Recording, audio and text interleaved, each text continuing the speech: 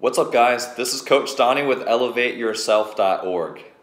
One of the funniest moments that I find in volleyball is when the pass is really bad, but the set ends up being perfect as a result. Then people aren't ready to defend against that because they immediately assume that it's a broken play based on the bad pass.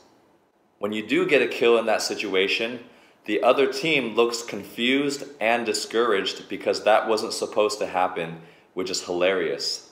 So the moral of the story is to make sure that you pass as poorly as possible without getting aced so you can receive perfect sets. Just kidding guys. Do your best to pass well at all times and just be ready to spike, especially when the passing breaks down. So I hope you guys enjoy these clips that I've collected over the last 2 years where the worse the pass, the better the set.